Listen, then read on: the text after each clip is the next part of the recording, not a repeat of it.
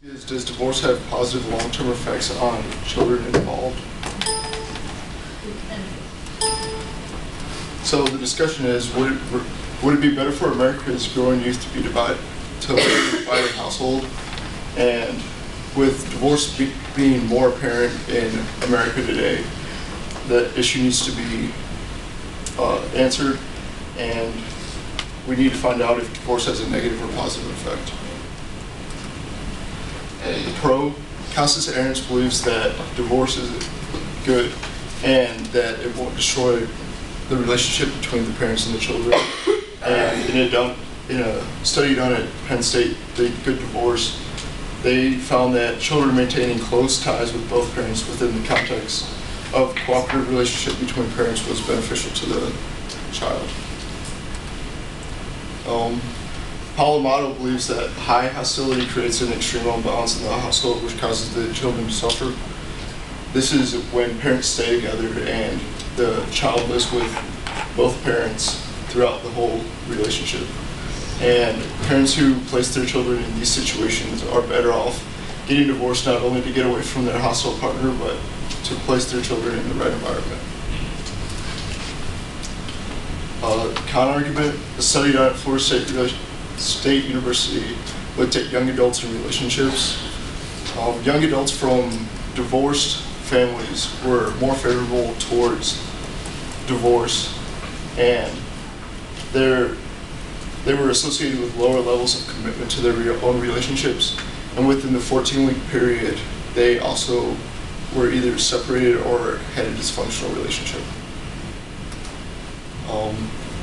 Naomi Fredericks found that the link between separation and depression was high among children from divorced families.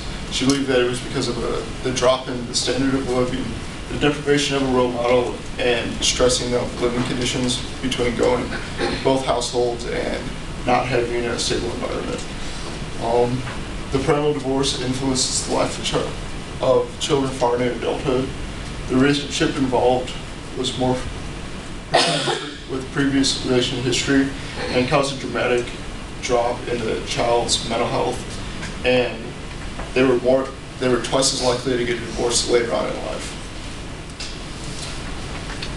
Heineke research concluded that children from families where parents were in conflict but did not divorce were more likely to externalize control, more often uncontrolled, and were more often antisocial. And this was a problem because this leads into employment and the way that they go about with their friends and relationships. So the conclusion is that if the parents are in arguments all the time, that there's other ways to solve their issues other than divorce, like through counseling or some type of other way.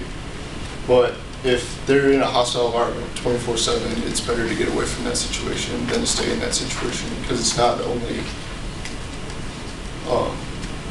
bad for the children, it's also bad for each of the partners.